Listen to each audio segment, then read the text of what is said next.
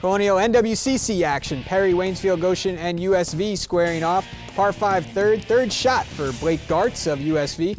And great approach here. Runs it just past the hole, and he's putting for birdie. Gartz finished with a 45. Ensuing birdie putt. Oh, here it is. Good roll. Comes up a little short. Easy tap in for par. How about Waynesfield-Goshen's Trey Crumrine? Tap in for par after a fabulous chip. 45 for Crumrine on the day. Perry's Xavier Muntz with a 6-footer.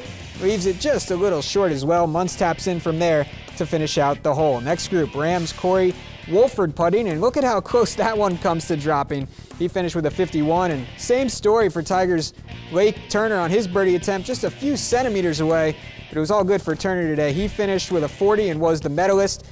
Team results, Waynesfield takes this one, 186 team total, followed by USV, and then Perry not far behind.